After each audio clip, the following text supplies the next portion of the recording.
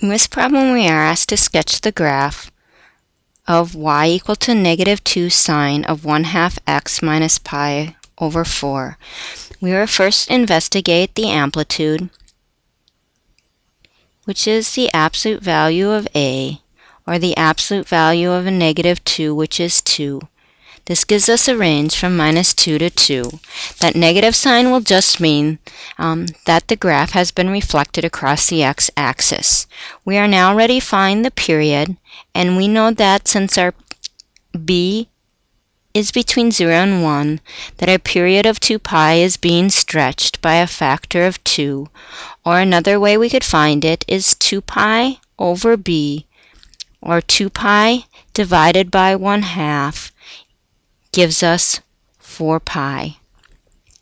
Finally, we can look at our phase shift, which is given to us by the opposite of c over b, or the opposite of a negative pi over 4, all over b, which is 1/2. If we invert and multiply, we would have pi over 4 times 2, which would give us pi over 2.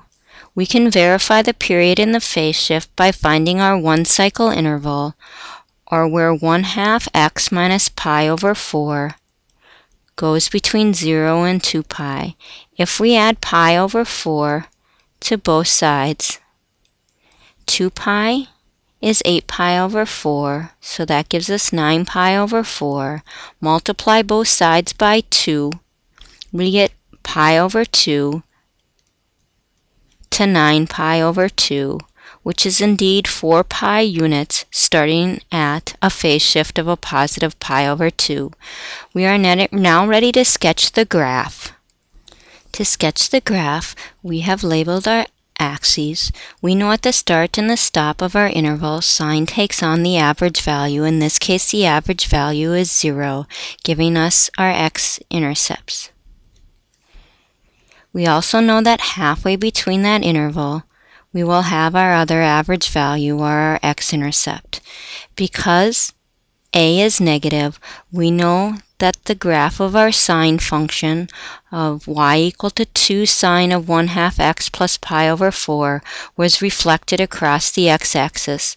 Therefore, halfway between pi over 2 and 5 pi over 2, sine is reaching its -2, or its minimum value. Halfway between 5 pi over 2 and 9 pi over 2, or 7 pi over 2, it's reaching its maximum value. We are now ready to sketch one full cycle of our function.